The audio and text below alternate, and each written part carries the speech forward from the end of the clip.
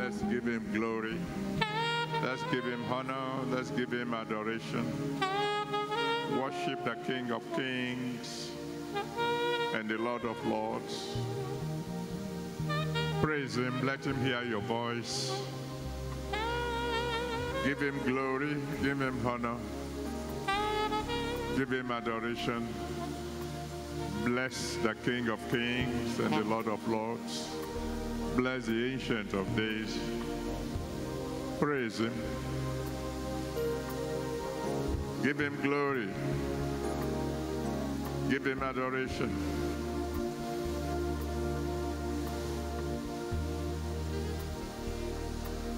Magnify his holy name.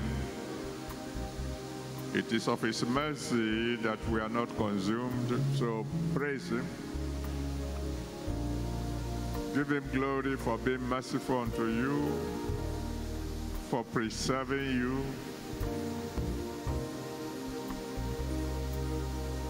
for standing by you up to this moment. Give him all glory, all honor for all he did for you last year.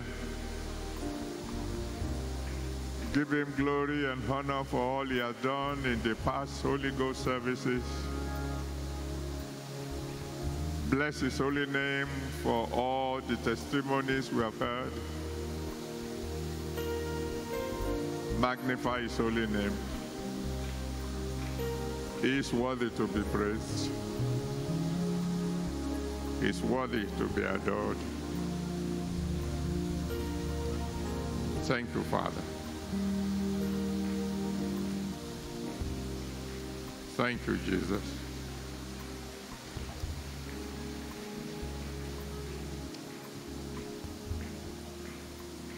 Thank you, Lord.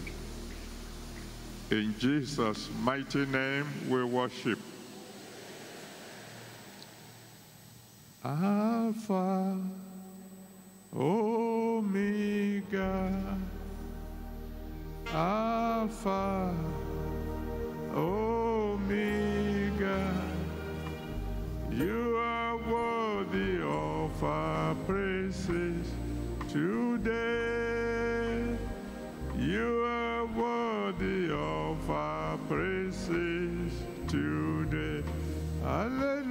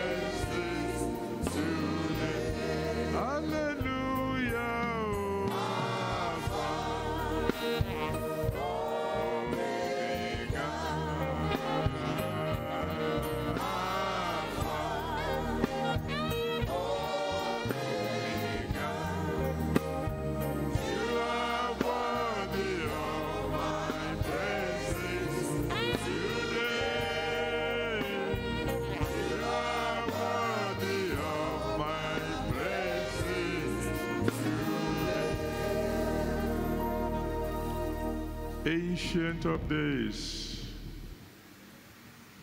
the unchangeable changer, the one who has no beginning and has no ending, the one last year, the one this year, the one in the years to come. Glory be to your holy name. Please accept our worship in Jesus' name. Thank you for all you've done in the past Holy Ghost services. Thank you especially for what you did during your Congress. Thank you for the wonderful testimonies. Father, accept our worship in Jesus' name.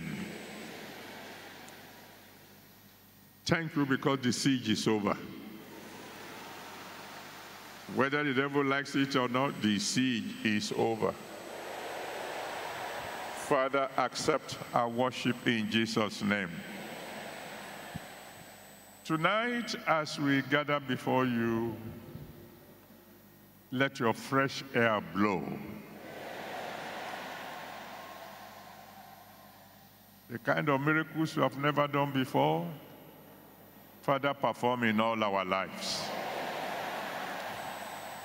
At the end of it all, let your name be glorified.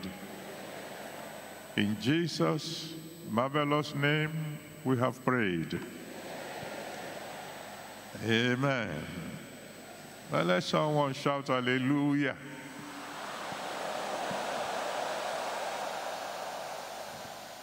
Well, look around you just in case there's someone you have not seen this year and say Happy New Year to him or her.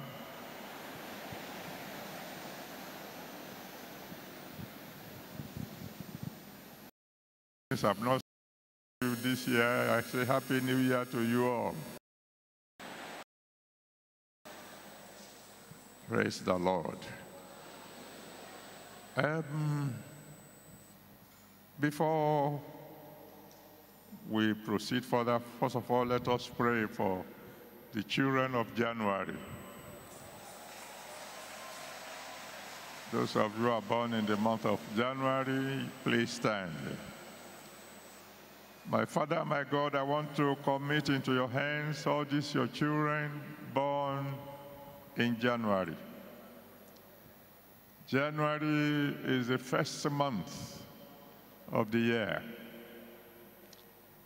I pray tonight that for each and every one of these your children, there be a first-time kind of miracle in Jesus' name. In every area of their lives, Father, let them come first. First to succeed. First to progress. First to be victorious. First to reach the top. And first to do something extraordinary for God. In Jesus' mighty name we have prayed. Amen. Praise the Lord. And God bless you. You may be seated. The February Holy Ghost service, if the Lord tarries, will be on the 4th of February. And the theme is miracles.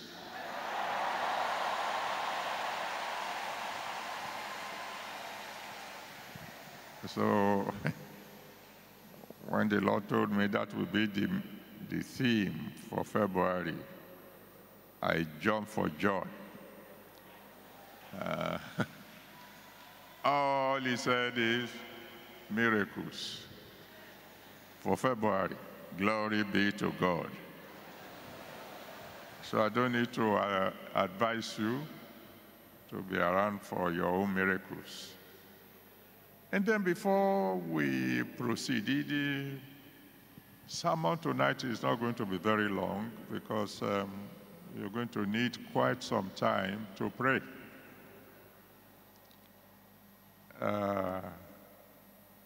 So I need to say one or two things before we get going. I said during the Watch Night service, for those who are here and those of you who are connected, that the situation in the world as a whole, and Nigeria too, has reached a stage where we shouldn't be talking. We should be doing something about bringing a solution.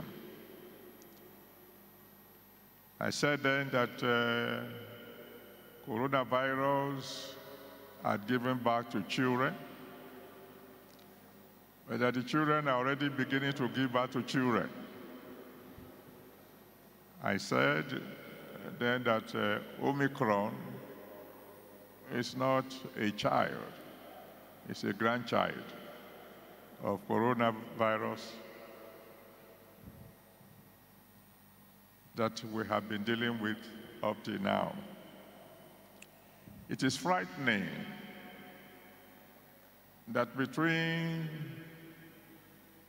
December 31st and now, there's already another variety, another grandchild. This one, they call him I-Who. And they say it's more serious than Omicron. You see, brethren, we're not dealing with a minor problem. And so we don't need to handle it with casual prayers. And so I asked, on December 31st, I asked for 1,000 volunteers to join me to pray for Nigeria, pray for the world. And I said I don't want old people because we're going to need people who are healthy and strong. I asked for 1,000 volunteers. I'm happy to tell you that by now I've already got more than 16,000.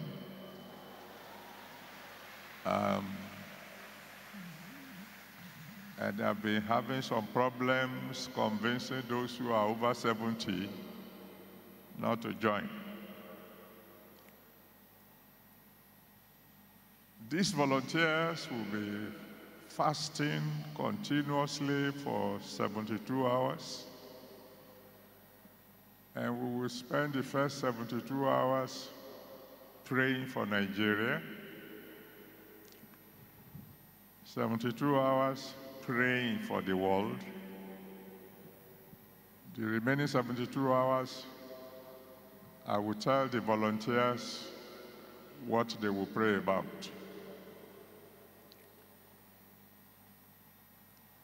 I still believe God answers prayers. How many of you believe God will hear our cry? How many of you believe that where science has failed, God will not fail? Then let me hear you shout hallelujah. On the 2nd of January, I appeal to those of you who could be called the congregation to please pray for your pastors this year like you've never done before. Even if it's just 1 minute a day, pray for your pastors. They pray for you all year round. Pray for them, pray for their family. Even if all you are going to say is, God, have mercy on my pastor and his family. Please pray for them. And then, please pray for me. Pray for me, pray for my family. Just 1 minute a day will be enough. And God will answer all our prayers in Jesus' name. How many of you will be praying for us?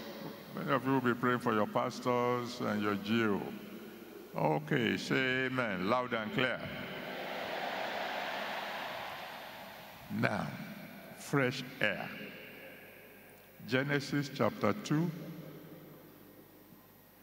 verse 7. Genesis chapter 2, verse 7. And the Lord God formed the man of the dust of the ground and breathed into his nostrils the breath of life, and man became a living soul. He breathed into his nostrils the breath of life, and man became a living soul. As we go along, I will tell you the prayer points. When I get to that prayer point, write it down. I will allow you to pray all your prayers together at the end of the sermon. The young man who spoke before me, I thank God for his life. He has done a great job. He has defined for us what air is, and analyzed it into oxygen and carbon dioxide, all the etc., etc. He has spoken about what is fresh. Fresh means new, uncontaminated, undiluted, etc., etc. And he almost began to preach my sermon. He did a great job. Let's give the Lord a big round of applause for.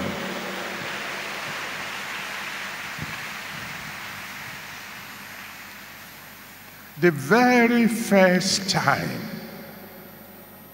that man came in contact with fresh air from God, it was an ordinary mud, ordinary dust of the earth. God formed man of the dust of the earth. And it was dust until God breathed into his nostril the breath of life. And all of a sudden, what was useless, helpless, dust, something that you are supposed to walk upon, urinate upon, dig with hoes and diggers, became something extraordinarily precious. It became a living soul. Matthew chapter 16 verse 26, Matthew 16 verse 26 says, "What does it profit a man if he gains the whole world and loses his soul?" His soul is worth more than all the money in the world. All the money in America, all the money in China, all the money in Europe, all the money in the Arab countries, etc., etc. Add all of them together. They're not enough to buy a soul. From nothing to something so precious that money can buy it. In Job 27 verse 3, Job 27 verse 3, Job was speaking. I said, "The breath in me is the Spirit of God in my nostrils." So when you are breathing in and out, it's the Spirit of God going in and out. In Job 33 verse 4, Job 33 verse 4, Job said, "The Spirit of God has made me. The breath of the Almighty has given me life." Ecclesiastes chapter 12 verse 7, Ecclesiastes 12 verse 7 says, "When that breath is withdrawn, dust returns to dust." The moment a man stops breathing, he begins to rot. He becomes useless again. Samuel was a houseboy. 1 Samuel chapter 3 from verse 1 to 9. 1 Samuel chapter 3 from verse 1 to 9. He was a houseboy of Eli. Then God breathed on him. He heard the voice of the giver of life. And all of a sudden, the houseboy began to change. And very soon, he became a kingmaker. In 1 Samuel chapter 10, verse 1, 1 Samuel chapter 10, verse 1, he became the first kingmaker of Israel. And he went further. By the time you get to 1 Samuel chapter 15, from verse 16 to 29, 1 Samuel 15, from verse 16 to 29, he wasn't just a king maker, he became a king remover. He became so mighty that a king tore his dress. And he turned around and said to the king, "Your kingdom is torn."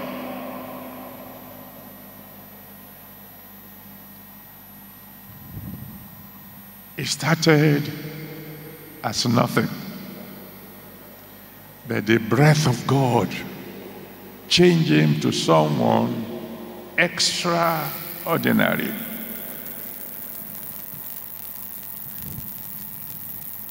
Some years ago, I went to visit an African country. And I wanted to have an appointment with the head of state. One way or the other, I got the appointment. And they warned me, this is Monday morning. This is the time for cabinet meeting. Don't take more than 15 minutes of the president. And I said, yes, sir. I got in, we started talking. I wasn't the one taking the time of the president, it was the president taking my time. After 1 hour, one of his aides came in probably to signal to him that the cabinet is waiting. He turned to the aide and said, "Bring us a pot of tea and 2 cups. So we sat down there, and you know what we were talking about. You have a rough idea. Drinking tea. Finally, hours later, somebody was asking another fellow, "Who is that fellow delaying the cabinet?" And somebody answered and said, "It's one pastor from somewhere in Africa." And the other one said, "Pastor? It's not even a bishop."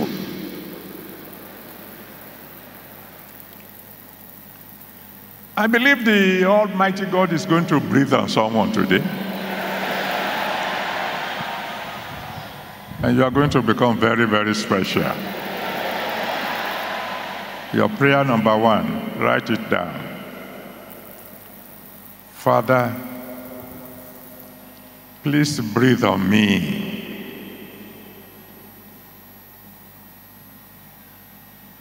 And make something significant of my life. Breathe on me. Make something significant out of my life. You can put in bracket, breathe on me. Don't let me die ordinary.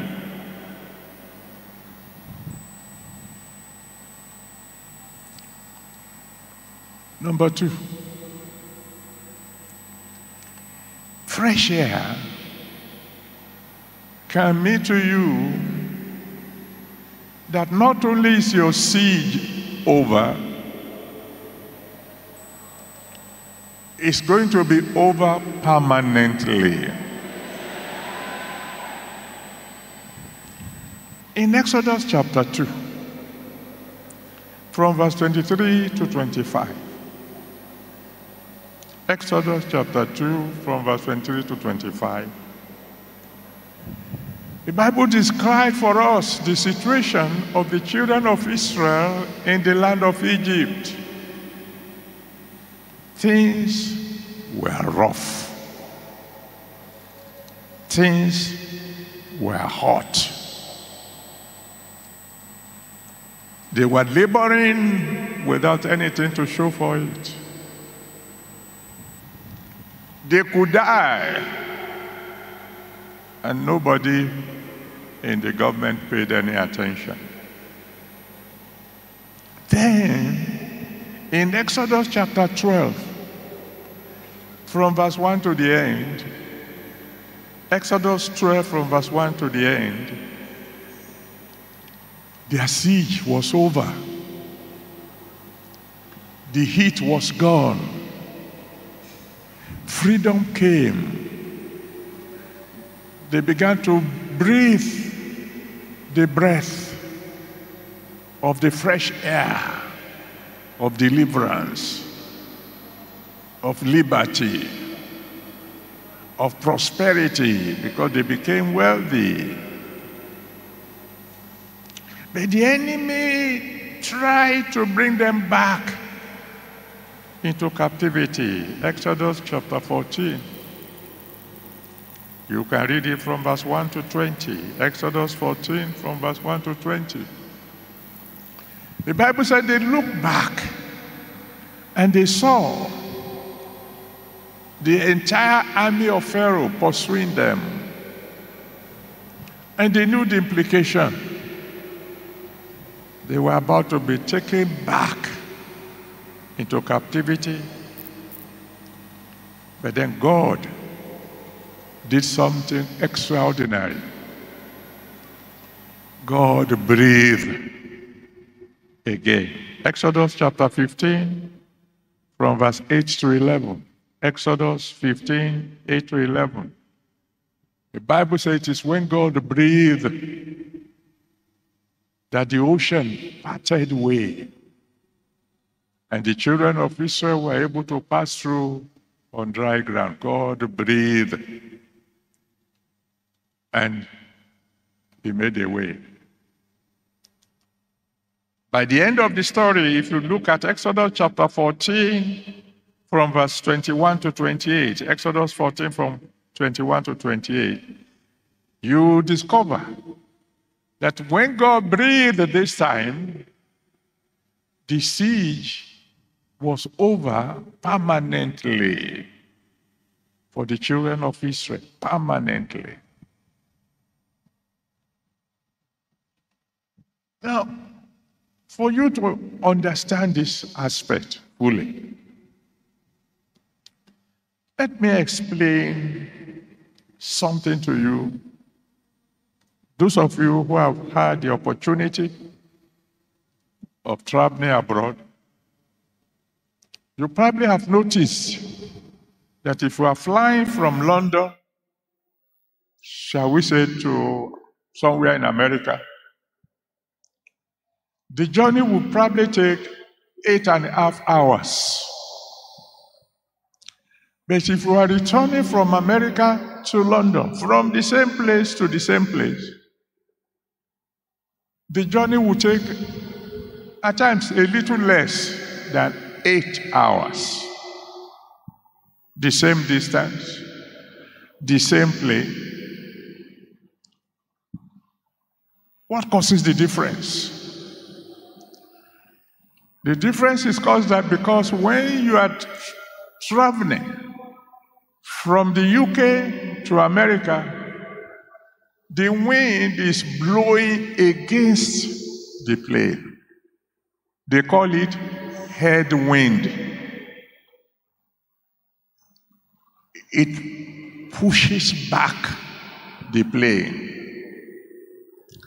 When you are returning from America to Britain, the same wind now is blowing behind you, behind the plane, is pushing forward the plane, increasing, as it were, the speed. Now that's what happened at the Red Sea. When the wind was blowing behind the children of Israel, the Red Sea parted. They walked through on dry ground. As soon as they got to the other side, God said to the wind, change direction. And he changed direction, and the sea came together again and drowned all the enemies. Write down your prayer number 2. Father, let your wind blow in my favor. Let what had been headwind become tailwind for me from this moment onward, so that my siege will be over permanently.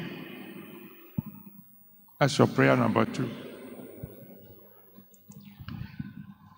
Point number 3. In Ezekiel 37 from verse 1 to 10, Ezekiel 37 from verse 1 to 10, which my son referred to earlier on, there was this valley of dry bones. And the man of God, Ezekiel, was asked by God, these bones, can they live? And the man of God said, God, my faith can't carry that. They are too dead. They have become bones. They are not just dry bones. The Bible says, lo, they were very dry. God told the man of God, prophesy to the bones. Bones come together. He prophesied, the bones come together. Flesh covered the bones. The flesh covered the bones, but they were still dead until the wind blew. And suddenly, dry bones came alive.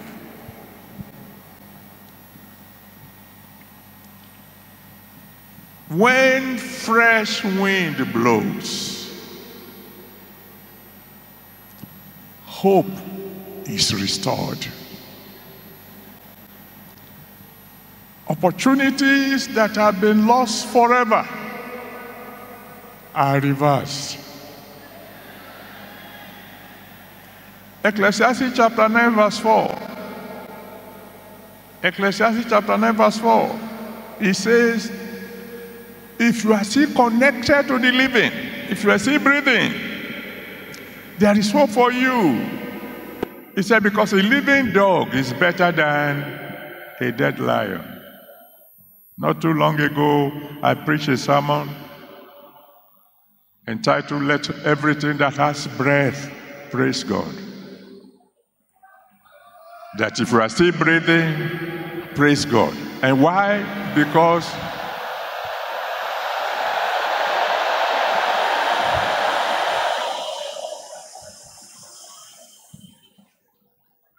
if that breath is still going in and out, it means there is hope for you. It means God has not finished with you yet. It means God can still reverse the irreversible.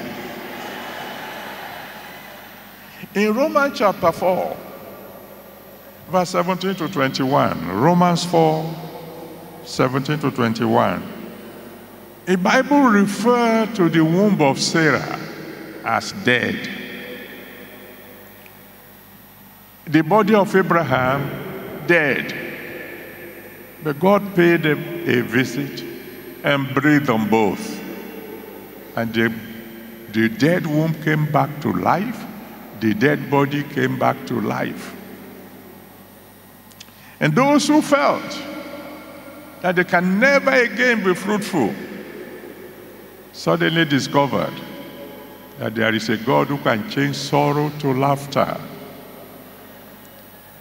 The wind of God is going to blow on someone today, and their hope will begin to rise. Now, the Bible says, in that same Ezekiel 37, from verse 11 to 14, thank you, Father. The Lord wants me to tell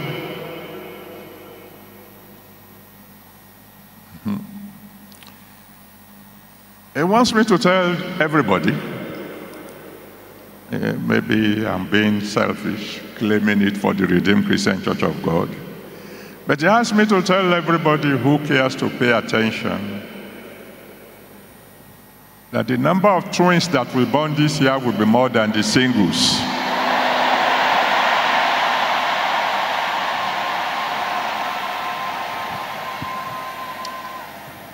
In Ezekiel 37, verse 11 to 14, Ezekiel 37 from verse 11 to 14, the Bible says, God opened the graves, brought us out, the dead, brought us, the dead, out, and the Spirit of God in us caused us to live again.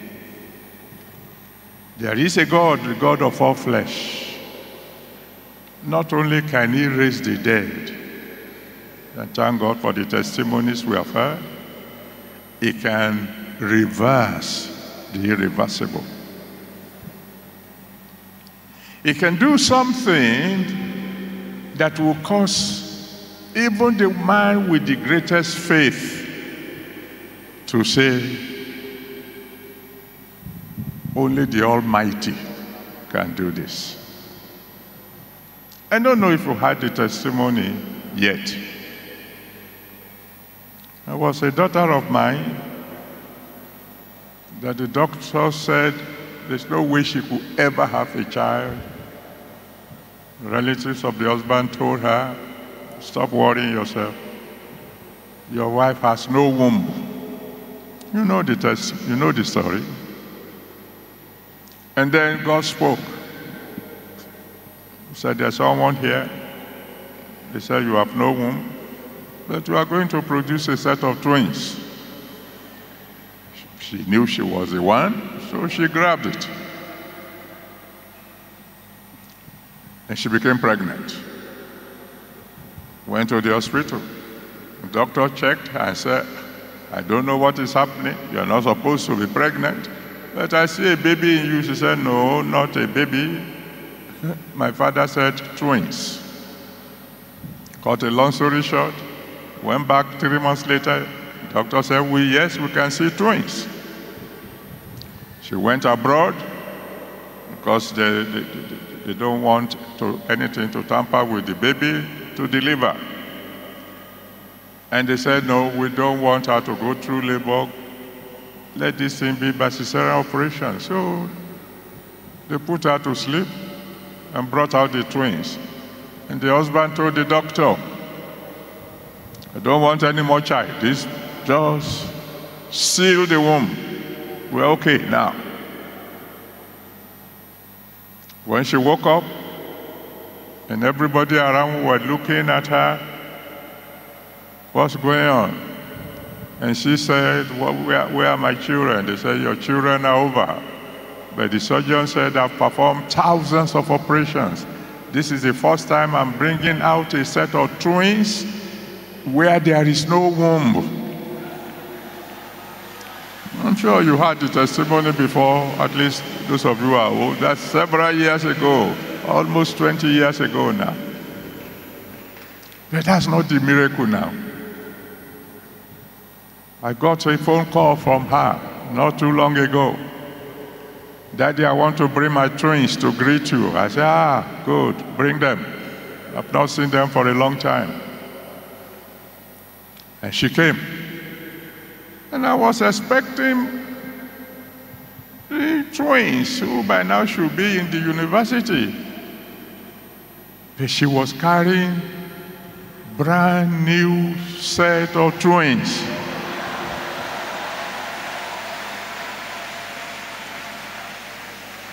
The original ones are in the university. God, after years, brought out another two from somebody that they said had no womb, from somebody who had not menstruated at all. There is a God who can reverse the irreversible. Write down your prayer and say, Father, breathe on me. Restore to me every blessing I have lost, and make the blessings double. Restore to me every blessing that I've lost, every opportunity that I've lost, and make them double.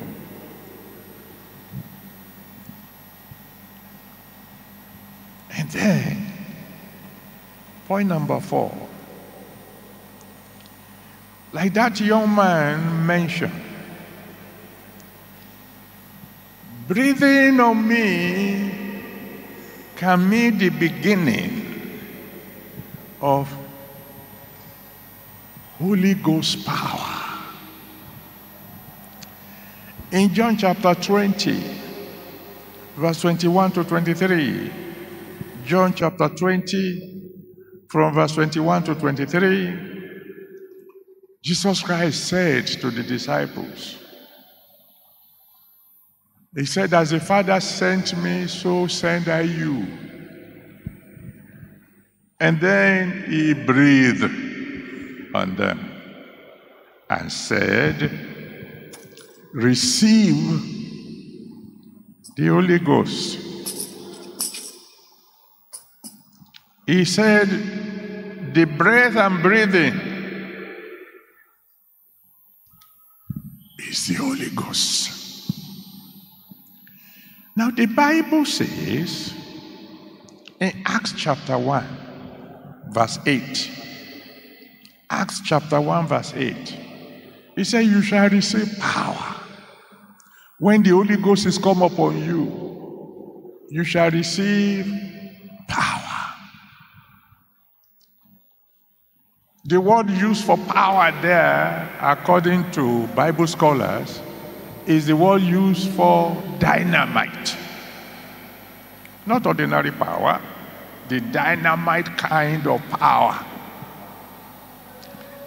The kind of power that can blow mountains out of the way. The kind of power that can shatter a rock. You shall receive power when the Holy Ghost is come upon you. So that just like the Father sent the Lord Jesus Christ, according to Acts chapter 10 verse 38, Acts chapter 10 verse 38, how God anointed Jesus with the Holy Ghost and with power, who went about doing good and healing all that were oppressed of the devil, for God was with him. Fresh air is saying to you and I, from now on, we will receive power. Power to go about doing good. Power to begin to raise the dead. You heard the testimony of that young man. There are others.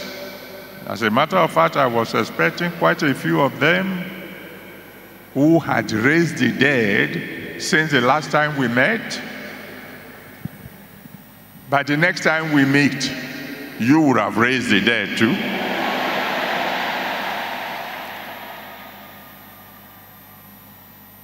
But when he's talking about fresh air, he's talking about peculiar power.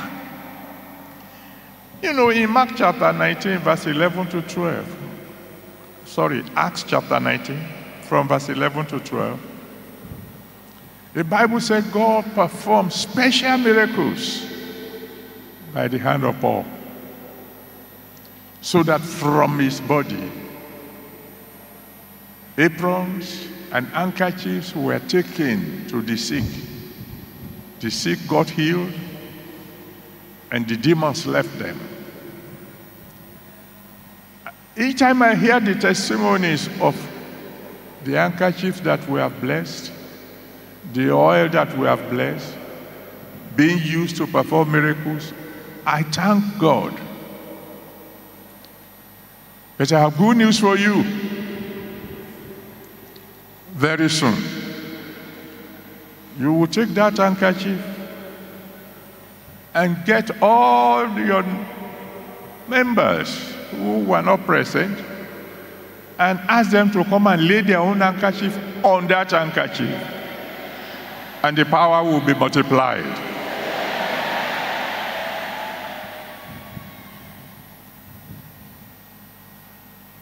I am believing God for you, that as you breathe in the power of God, the fresh air of God tonight, there will be so much power in you that the impossible will become easily possible. I'm sure you remember the story of a girl, of a sister, who was pregnant in America, and the baby was too big to come naturally. And when the doctors wanted to consider her for operation, they tested the blood, and they discovered that she had a very peculiar blood, that if she's ever caught, she will bleed to death, that her blood can never clot. Her blood can never stop flowing. So they had a problem. What do we do? If we open her up, she will bleed to death, and we will save the baby. If we don't open her up, the baby can't come out because she's too big. And the mother came. And I prayed. And the Lord said, anoint 2 handkerchiefs for her. I didn't know why it is 2, but I did. She traveled to America, gave the daughter one of the handkerchiefs. By the following morning, the handkerchief had disappeared. They searched everywhere, they couldn't find it. So she said, well, thank God I have 2. So the second one, she tied it so tightly around the hand of the daughter that anybody who's going to remove this one will probably need to do something special.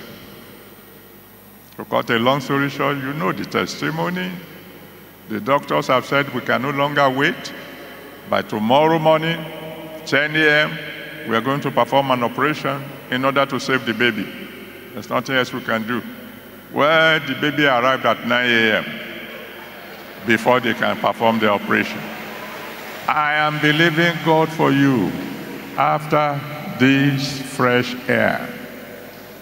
Your handkerchiefs will perform extraordinary miracles. So your prayer number 4, Father, please breathe on me so that I can be empowered to overflowing. Breathe on me so I can be empowered to overflowing. Number 5, fresh air could mean second wind. I explained that one to those who came to the Holy Communion yesterday. I will explain it again because of those of you who are not around. I said, when you are running a long race, a marathon, occasionally you get to a stage where you are so tired, you feel you could not continue. You almost stop. But as you are breathing heavily, somehow, a power you didn't know you had in you, a kind of reserve, will surge forward. And then you begin to run again. And you run stronger and faster and finish the race successfully. That new surge of energy, we call it getting a second wind. I'm believing God for someone who is about to give up. Tonight you will get a second wind. Maybe I give you one or two examples very quickly on that. In Joshua chapter 1, from verse 1 to 8, Joshua 1 from verse 1 to 8, God made some tremendous promises for Joshua. Nobody will be able to stand before you all the days of your life. That's what God told him. And then by the time we got to Joshua chapter 6, you see him performing very well. Joshua chapter 6. He was able to lead the people. They made just one shout and the wall of Jericho fell. But then came Joshua chapter 7. And we found Joshua on his face. Because a small city called Ai has defeated the whole nation of Israel. He didn't know what to do next. He was flat on his face. But then came Joshua chapter 8. You can read the whole story. And God gave him a second wind. And from that moment onward, Joshua never failed again. And then in Luke chapter 5, from verse 1 to 11. Thank you, Father. The fellow concerned will understand. The Lord said, you started a project, you abandoned it. You started it the second time, you abandoned it. You started it the third time, you abandoned it. Daddy asked me to tell you, start it again now. It will no longer be abandoned. In Luke chapter 5, from verse 1 to 11, the Almighty God, thank you, Father. Daddy said there's someone listening. He said the only way to save your life is to give you 2 brand new lungs. He said you can receive it right now.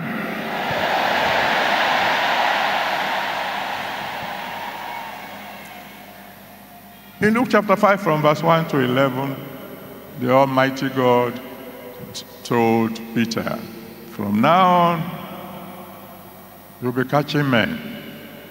No more fishing. And Peter was doing great. By the time you got to Matthew chapter 16 from verse 13 to 19, Matthew 16 from verse 13 to 19, he was getting revelation directly from God. But then came Matthew 26 from verse 69 to 75. Matthew 26 from verse 69 to 75. when he failed very badly. But then, in John chapter 21, from verse 1 to 19, John 21 from verse 1 to 19, he got fresh air. He got a second wind. And from then on, it was upward ever, downward never. So you're going to pray your prayer number 5.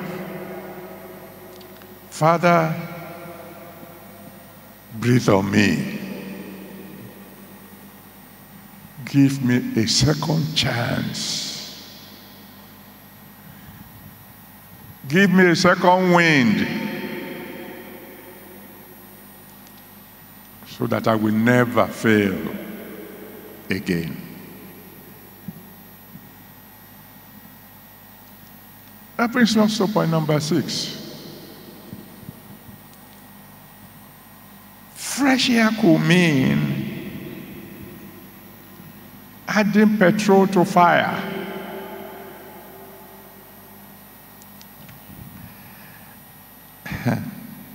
You know, the Bible says in Matthew chapter 3, verse 11.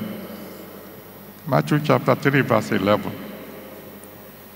He said, when the Lord comes, he was going to baptize us with the Holy Ghost and with fire. So fresh air could mean you have had a dose of power before. Like Peter had in Acts chapter 2 from verse 1 to 4 that my son mentioned earlier on. In the day of Pentecost, power came. And with that first dose, Peter was able to go into action. His destiny was activated. He preached a single sermon and won 3,000 souls. With that single dose, it was powerful enough to make the lame walk. Acts of the Apostles chapter 3, from verse 1 to 11. Acts 3, from verse 1 to 11. You know the story of the lame man by the beautiful gate. After which he preached another sermon, and he won 5,000 souls. Acts chapter 4, verse 4. Acts chapter 4, verse 4. But then, in Acts chapter 4, from verse 23 to 31, Acts 4, 23 to 31, the wind blew again, a second time. The house was shaking. Peter got a second dose of power. And with that, he was able to preach yet another sermon. And he won multitudes. Second dose of power. Thank you, Father. The Lord asked me to tell somebody, he said, relax. That which is frightening you has been blown away.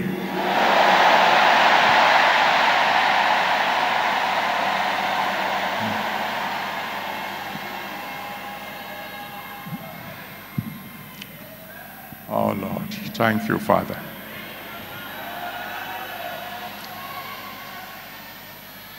Daddy asked me to tell you a story. Some of you know this story.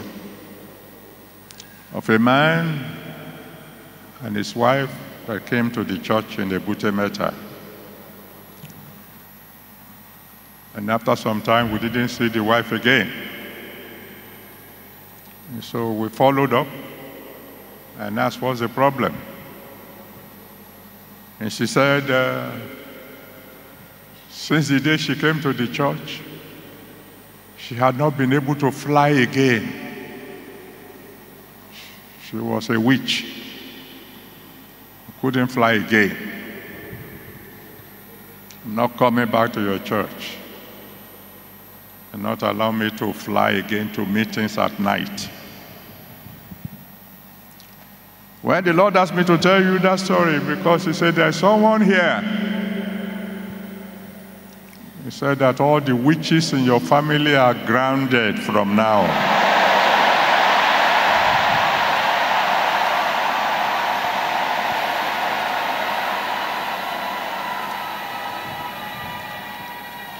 In 1 Kings chapter 19, from verse 19 to 21, 1 Kings 19 from verse 19 to 21,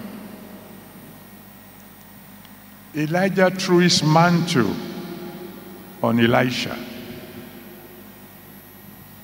That's the first time Elisha had a brush with the power of God, a breath of the Almighty. But then came 2 Kings chapter 2, from verse 9 to 15. 2 Kings chapter 2. Oh. Well, let me say amen to this before I tell you.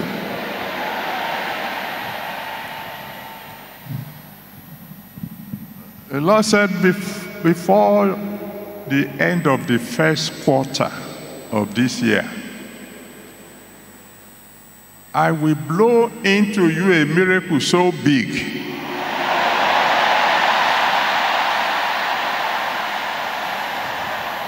for the rest of the year you will see things you are dreaming.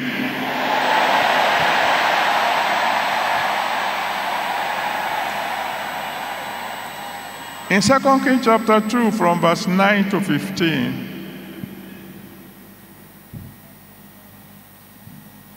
Elisha had a taste of fresh air. The Bible said Elijah went up by a wild wind to heaven. And all of a sudden, Elisha, who was a son of a prophet, became the prophet. Within a day, he reached a height that he could only dream about.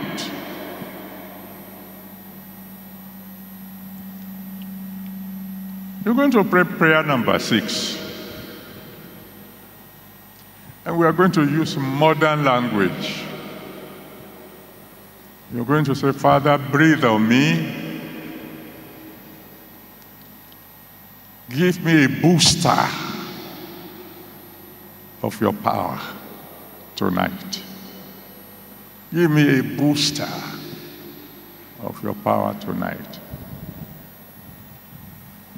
That I might reach the top quickly and easily. Give me a booster, a second dose of your power, that I may reach the top quickly and easily. Number 7. Fresh air could mean keeping the fire burning permanently.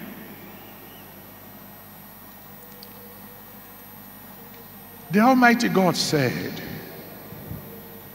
in Leviticus chapter 6, verse 13, Leviticus chapter 6, verse 13,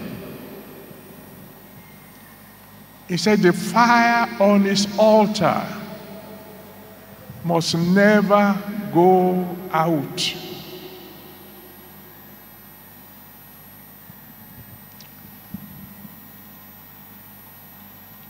God is saying that those of you who are children of the Almighty God, number one, you must never backslide. And in the name that's above every other name, you will never backslide. Number two, he's saying those of you who are being hot, you will never become cold. You won't lose your fire.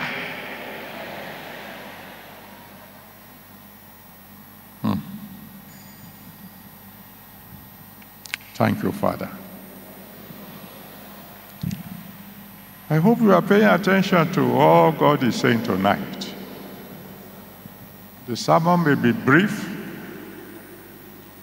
but to me it's loaded. Daddy says, my sheep hear my voice, but few hear my whisper. And he described the whisper as the small, still voice. He asked me to tell someone here tonight, from tonight onward, you'll be hearing my whisper.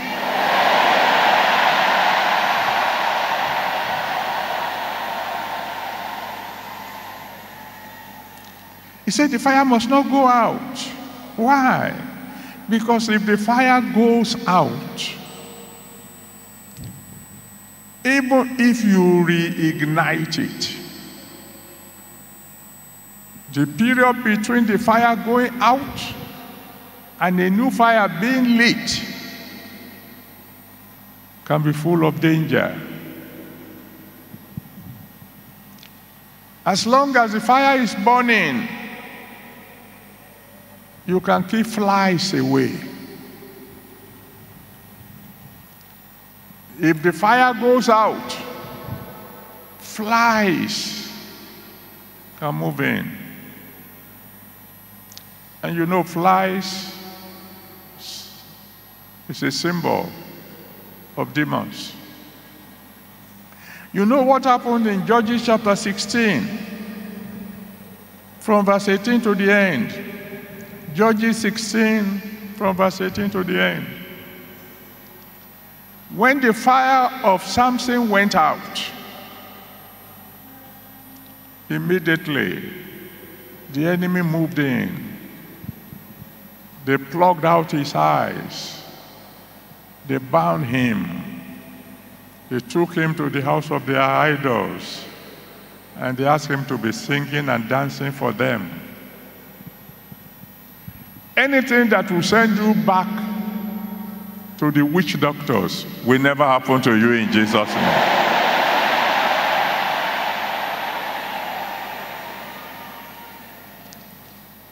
The danger with backsliding, with the fire going out,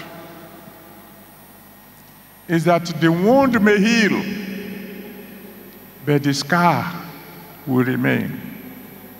You will never backslide in Jesus' name. Your fire will never go out.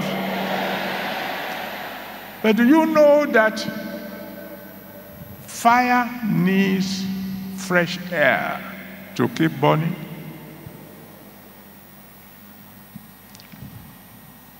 Fresh air must come to keep the fire going. It's enough, it's good enough to have the fire burning, but you must keep on supplying it with fresh air. In Acts chapter 6 from verse 1 to 8, Acts chapter 6 from verse 1 to 8, the Bible talked about the choice of the original deacons,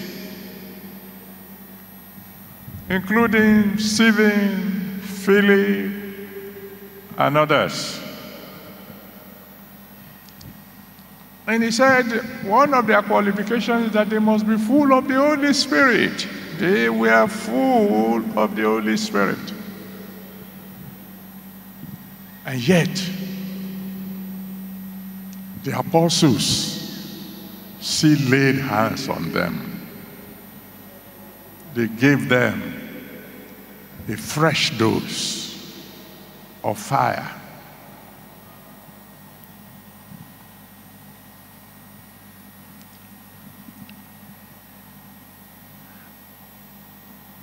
No human being is going to lay hands on you today, but God himself will do so.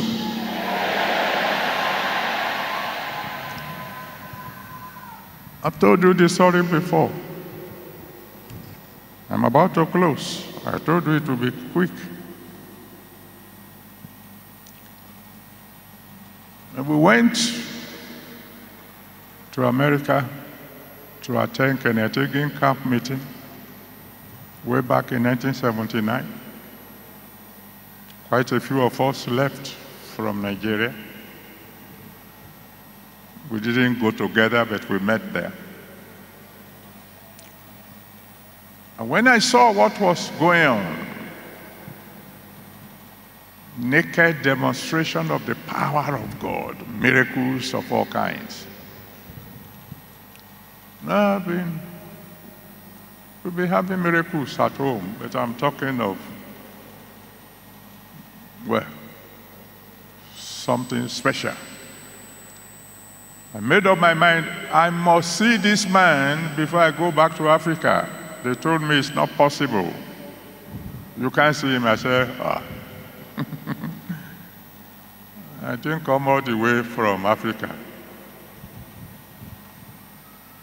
without a touch of fresh air. Anyway, I got the appointment. When my colleagues heard that I've gotten the appointment,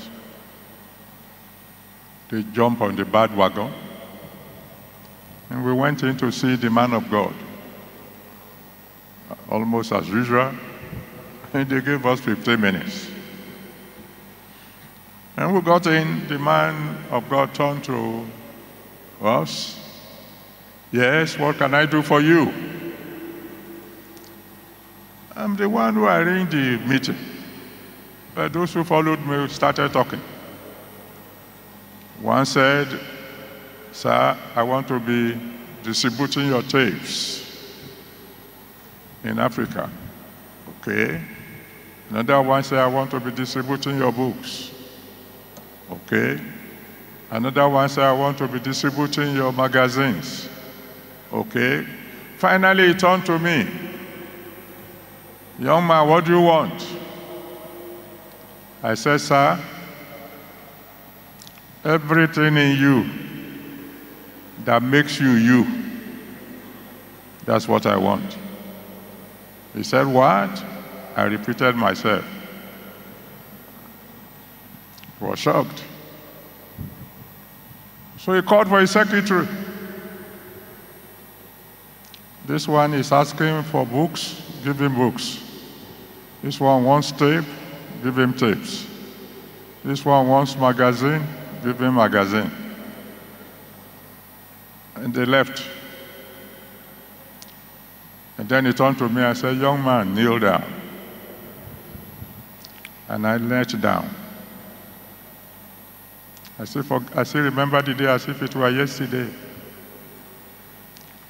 And I saw him coming towards me.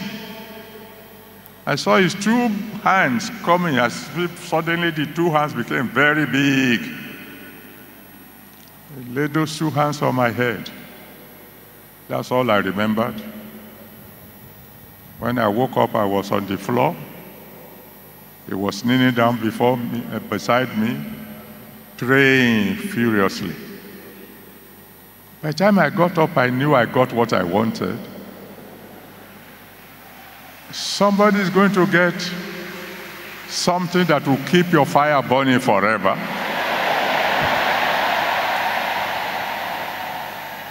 And so you're going to pray prayer number 7. Father, breathe on me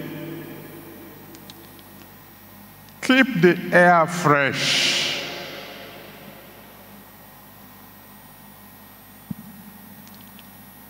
And never let your fire go out in my life. Never let the fire go out in my life.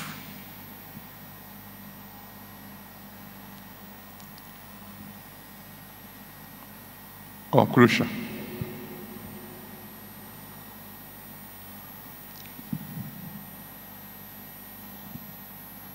When Peter was in prison, in Acts chapter 12, from verse 5 to 11. Acts 12 from verse 5 to 11. And the angel of the Lord came in, and his yokes dropped off. And he got up, and the doors were opening on their own accord. When he got out of prison, he breathed fresh air.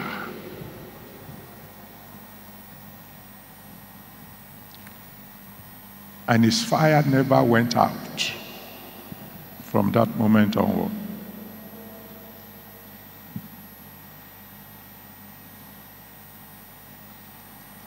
Brethren, in Revelation chapter 3, verse 20, Revelation chapter 3, verse 20, Jesus Christ said, "Behold, I stand at the door and I knock. If any man will hear my voice, I will come in."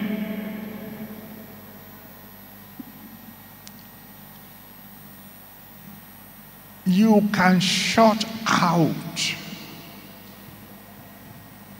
the fresh air. If you lock your door and you refuse to open the door, even if the wind is blowing outside, it might not be able to come in.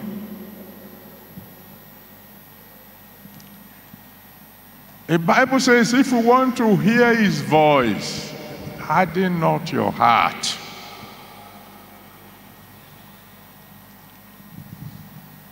Some of us have hardened our heart. We know what we are doing is wrong. Each time we hear the word of God, something tells you, you need to change. But we harden our heart. When you shut the door against the one who can bring in fresh air, he will not force you. He will respect your free will. But one day you will realize you have missed something serious. The altar call I'm making tonight is not for those who have not given their life to Jesus Christ alone.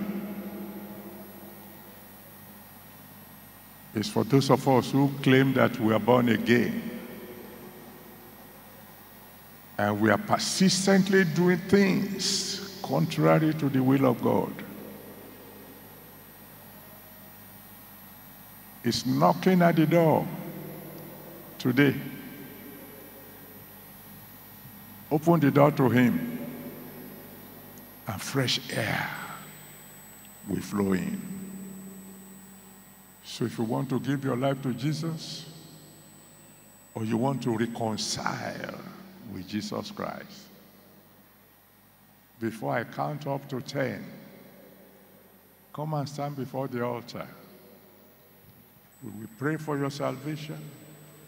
We will pray for your reconciliation with God. And then when others are praying for fresh air, you'll be free to pray too, and God will answer. I'm counting now. 1. And I know some of you are very far away, so you need to move now and begin to come.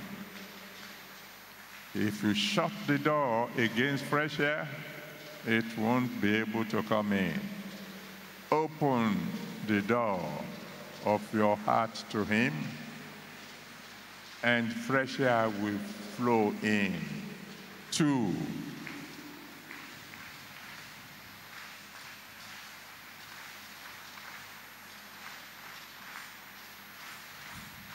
3. Those of you who are very far away, you have to begin to move fast. Even those of you who are near, come quickly and begin to cry to the Lord for mercy. Tell him, I'm opening the door of my heart to you. Come in. Come and take over. 4.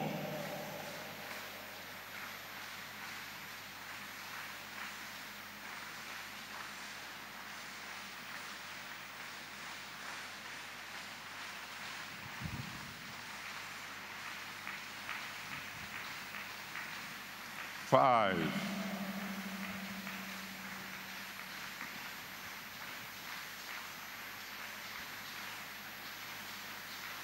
I see so many of you far away. You have to really move. This is not a night to joke with. The wind is about to blow.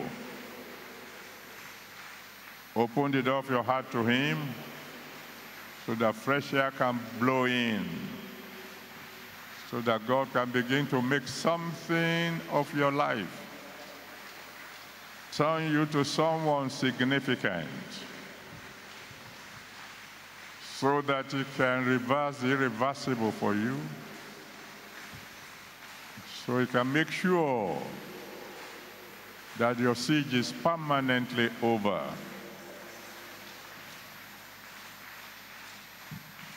So he can give you a taste of his power. So he can give you a second dose. Even tonight, you can get dose 1 and dose 2. But you have to hurry up now. 6.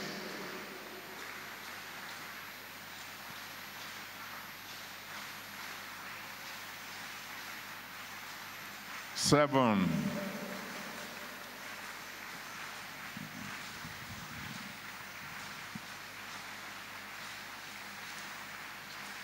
8.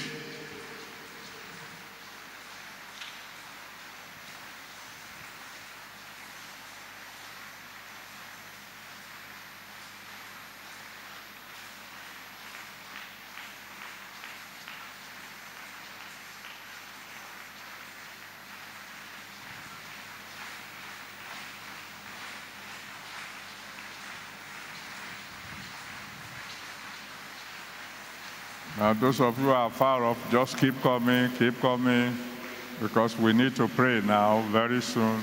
9.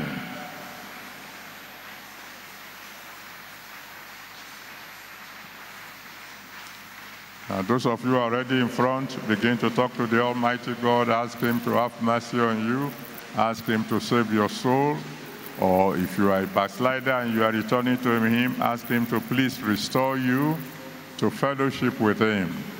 And the rest of us, shall we please stretch our hands towards these people and intercede for them? Pray that the Almighty God will have mercy on each and every one of them, that God will save their souls, and he will move in into their lives and take absolute control. Pray for them. Those of you on the way, pray as you come. Ask God to be merciful unto you. Ask God to forgive all your sins. Ask him to take over your life. Ask him to come in and take absolute control. If you are still on the way, hurry up, because I will soon be praying for salvation. Just make sure you get here before I finish praying, because others are waiting to pray, and we are waiting for you to come first. Hurry up, and pray as you come. Ask the Almighty God to have mercy on you. and to save your soul and take control of your life from now on. Promise him you will serve him, that from now he will become your Lord and become your Savior. Hurry up, hurry up. I can see quite a few of you on the way. I know you are coming from a long distance, but keep coming. Keep coming. Thank you, Jesus. Glory be to your holy name.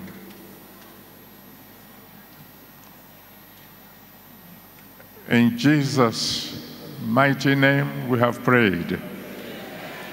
And so, Father Almighty, we thank you for an opportunity you have given us for fresh air. Thank you, thank you, thank you. For these people who have decided to come forward, to open the door of their hearts to you so that fresh air can flow in. Please receive them. Have mercy on them. Forgive them. Save their souls. Let your blood wash away their sins.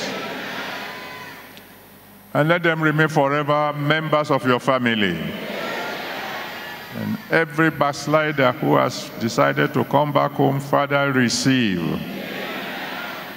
Don't let them ever backslide again. And Father Almighty God, I pray, from this moment onward, anytime they cry unto you, you answer them by fire. Thank you, Almighty.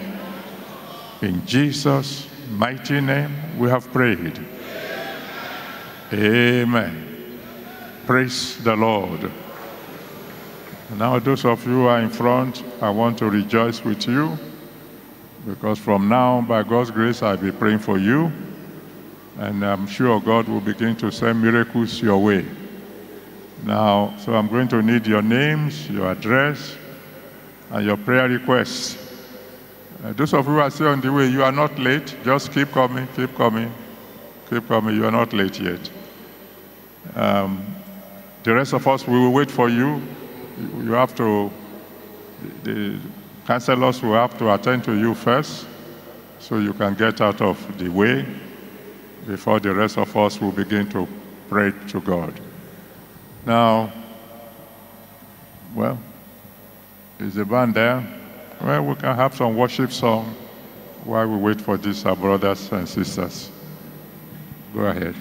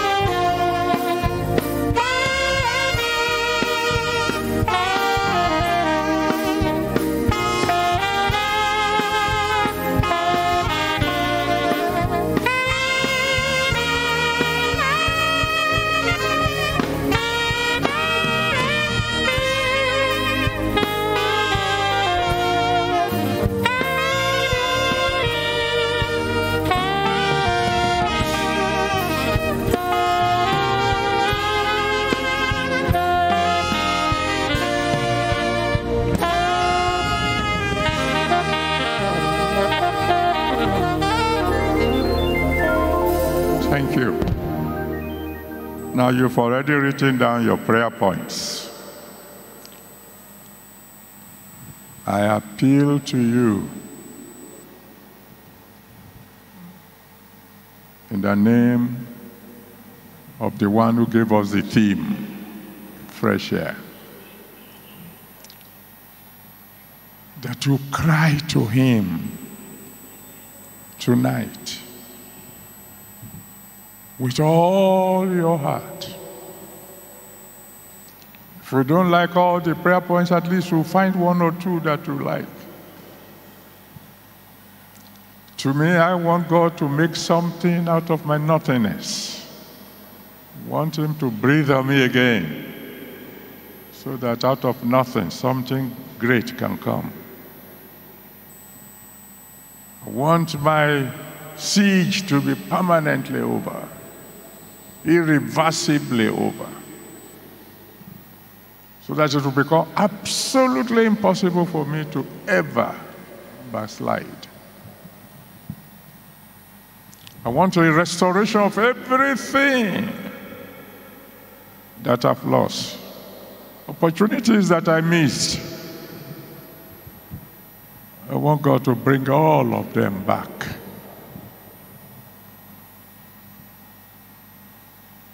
I want a taste of his power like never before.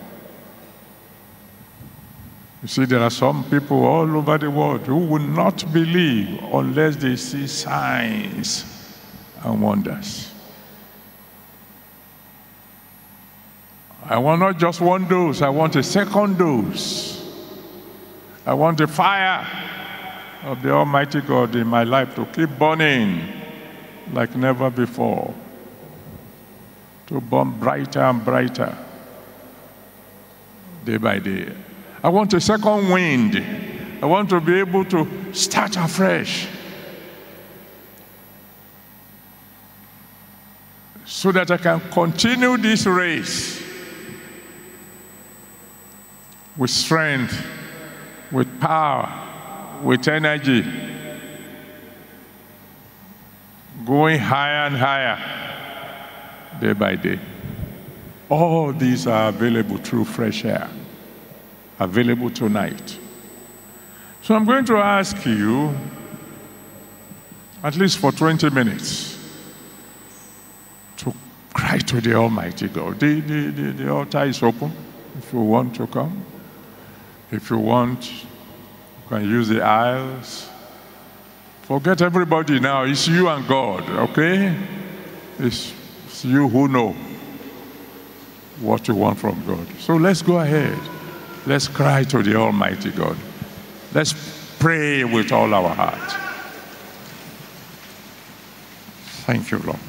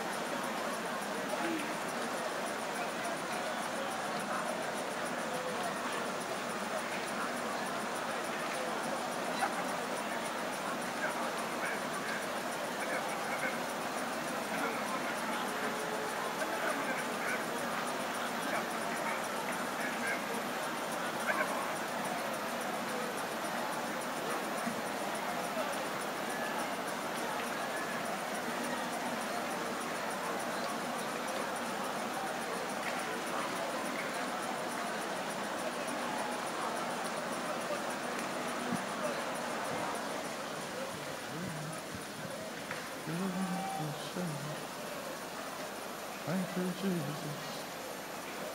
Hallelujah.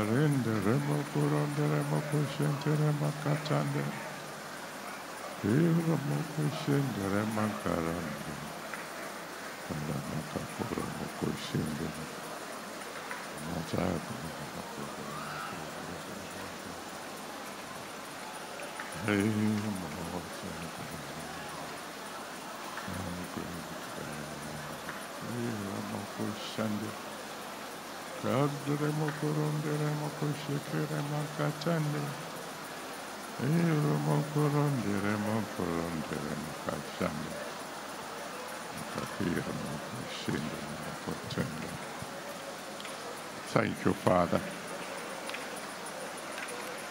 Hallelujah, Father.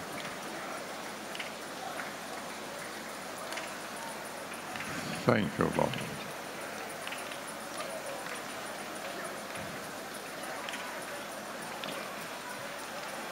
Let us begin to bring our prayers to a close. Thank you, Father. Thank you, Savior.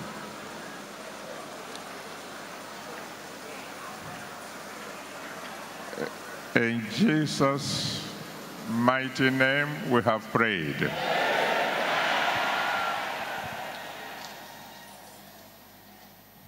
Fresh wind from heaven will blow on all of you.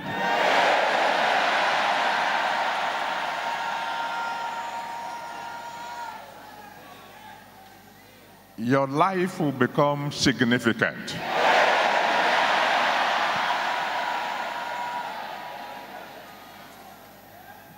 You will not die unknown.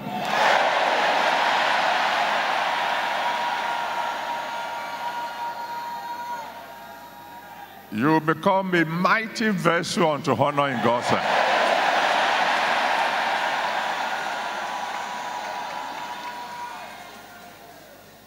By the power of the Holy Spirit, your siege is over permanently.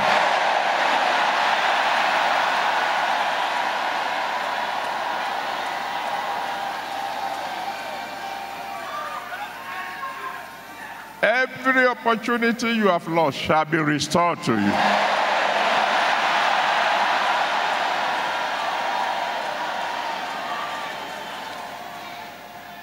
The great I am that I am will blow blessings back to you.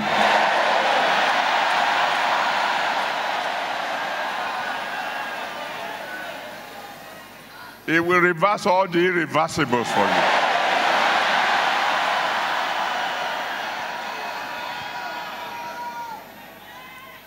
It will give you a second chance.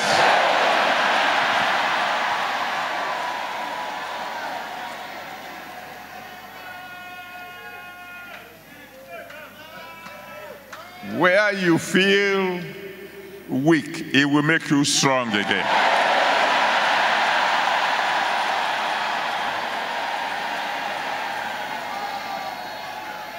Where you feel tired, it will recharge your strength.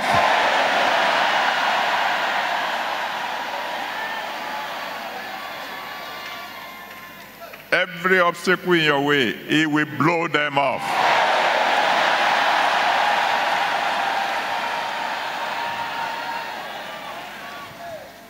It will give you a taste of his power. It will anoint you to overflowing.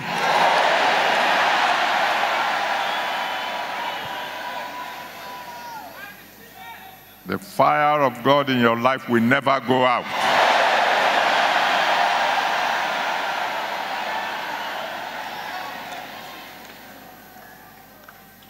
In And even things you should have asked for that you forgot, he will give unto you.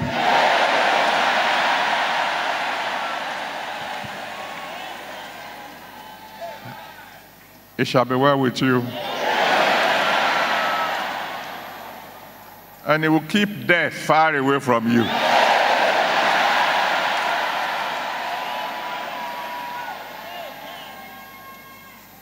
You will keep living until you reach your goal.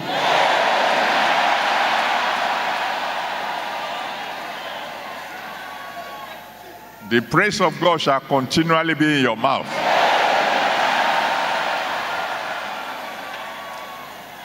So shall it be. Receive fresh anointing. Breathe fresh air.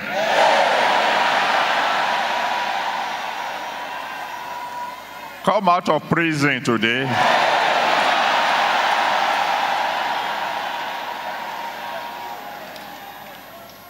And you will serve God like never before.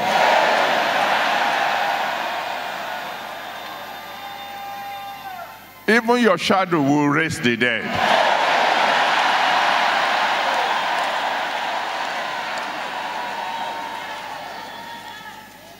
It shall be said of you, only God can do this. Thank you, Father. In Jesus' mighty name we have prayed. Amen. Let somebody shout hallelujah.